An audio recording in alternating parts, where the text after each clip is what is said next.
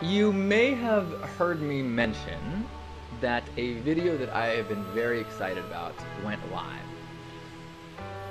I'm very excited about it for a lot of reasons. One, I've never worked so hard on a talk. If you've been following here for a while, you've heard me go through all of this mental stuff and all this practice and all of this insecurity and triumph. And I mean, it was a massive growth experience for me just to mentally do it, as well as the amount of I practiced and the amount that I work. I mean, I really have not put that much into a single project for as long as I can remember. So to then execute it, and it went so well and got the standing ovation, it was like, I'm proud.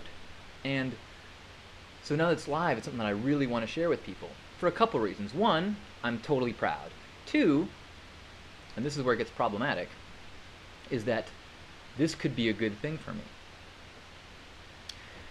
Having a successful TEDx talk, if it gets to a certain amount of views, it will be put in the next level of distribution, which then will expose me to a whole bunch more people. And if that does well, it'll put me to the next level of distribution. And I believe that this is a good talk. I really believe that if enough people see it, it will get that kind of, it has a potential to go viral. I think it's the best thing I've ever done, So if I've ever believed in myself, it's like I believe in this. But the problem comes in that story about this would be good for me.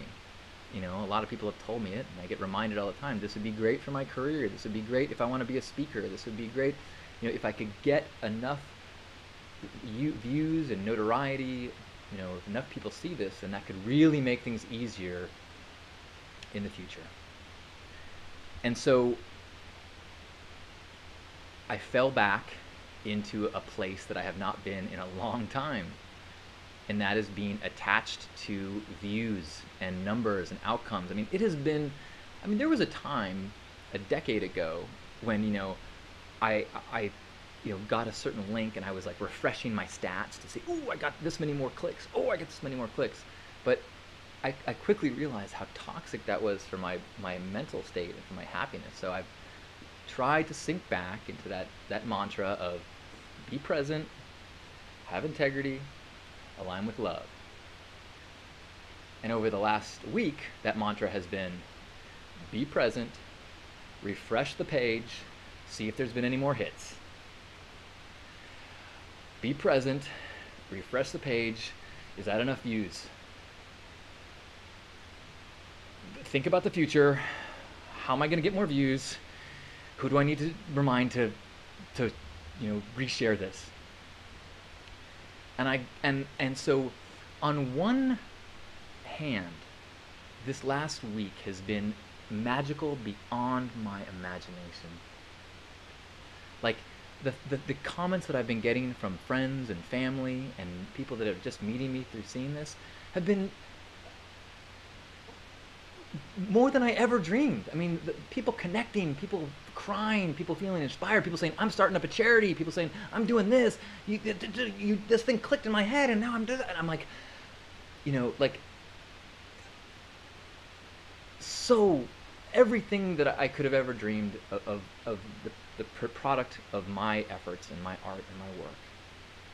And I have been able to enjoy that, but not totally fully, because there's this part of me that's fallen into this attachment realm and is hoping that things go a certain way, is really wanting to have a certain outcome of this.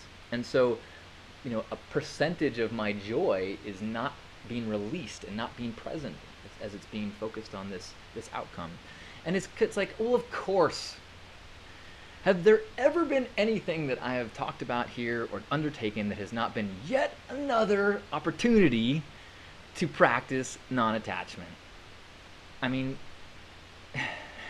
there's only so many lessons that I mention and I talk about, and thank goodness that the universe won't let me forget how important it is. In so many ways, the path of life and the path of a spiritual growth and what we're here to do as human beings is not to learn a lesson and then have peace with that, learn a lesson, then have peace with that, and finally get to a place where we're this just like glowing Christ-like monk.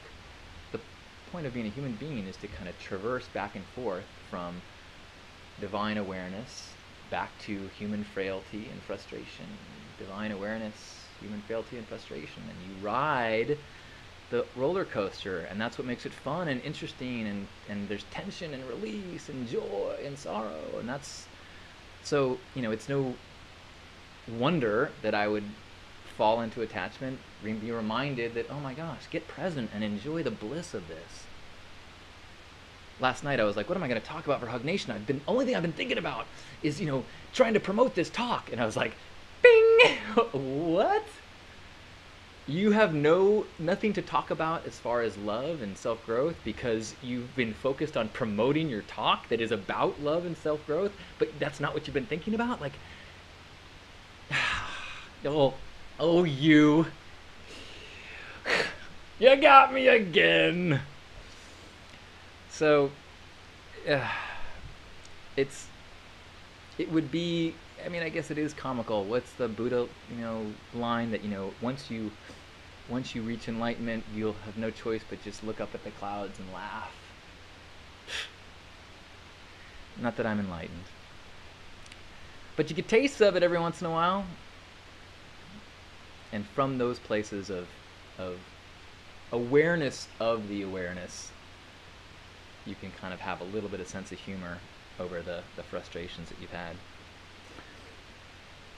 It has been an incredible week.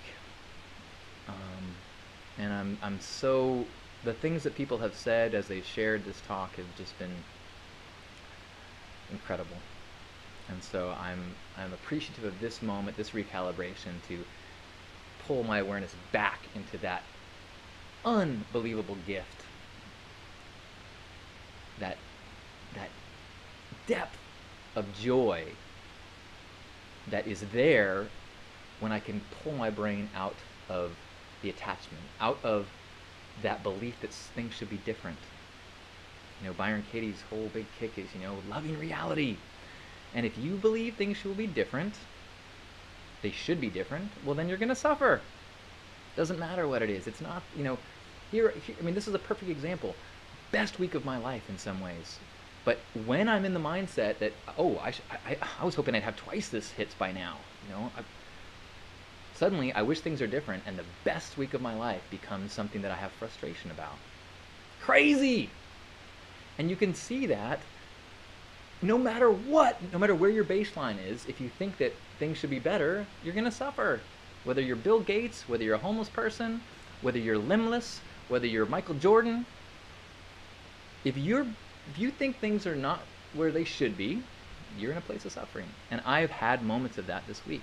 I mean, don't get me wrong, I haven't been like tearing my hair out and crying and going crazy. It's just that I've noticed that, you know, there have been moments when I have not been skipping and singing from the rooftops, which you know, from the outside and looking back, I go, why have I not been skipping and singing from the rooftops?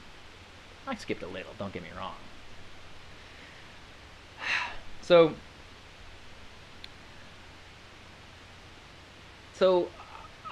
I just want to say thank you for everyone who has watched the video and given me one of those oh so precious views that I have been counting. I'm going to try to do my best to stop counting.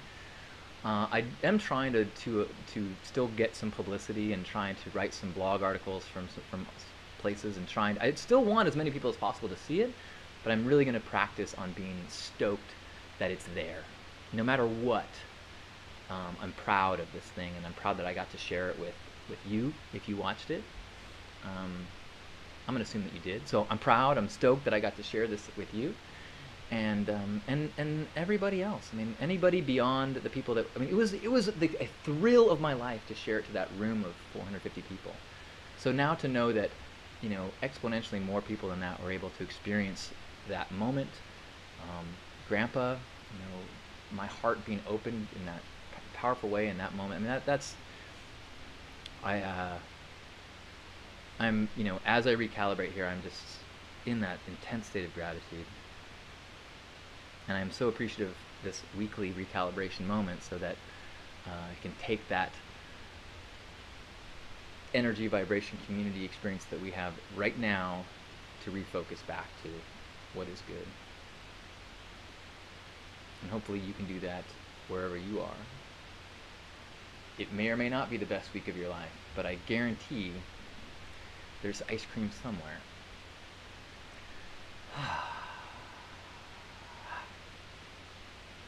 So thank you for being a part of the people that respond to this kind of vibration. People that are being drawn to it, they're reflecting it in their lives. I think even one of the things that I get so excited is that, especially as, you know, it's one thing for somebody who is a friend of mine to go, wow, the talk was great. It's another thing for somebody's parents, neighbors to be like, wow, that's awesome. It's like, really? Because a year ago, I would have assumed that the people that would be able to hear this vibrational message of love and service and connection would be burners and people that would not be repelled by a pink-haired guy. But this experience is showing me that what I thought was this fraction of the population of our planet is actually much larger. And I don't know about you, but that kind of makes me very excited. Not so excited that I'm going to go back to counting the stats and the page views. I'm going to try not to, but just that knowledge that, you know, yes, there are people that have dreadlocks and you know, wear funky clothes that respond to this, but there's also housewives and plumbers and people whose labels mean nothing compared to their hearts. It's that growing awareness that when we strip away all that crap, the whole point of HugNation really, when we strip away all of our labels and our identities, that core responds to that love. That core feels connected to one another. And the more opportunities and excuses and tools and tricks and sticky notes and lectures and TED Talks that remind us that there's this population of our world is all of us, the more it allows us to express it more and be more fearless. So thank you for being fearless in the pursuit of your heart song and walking your path. It is an honor to share this journey with you.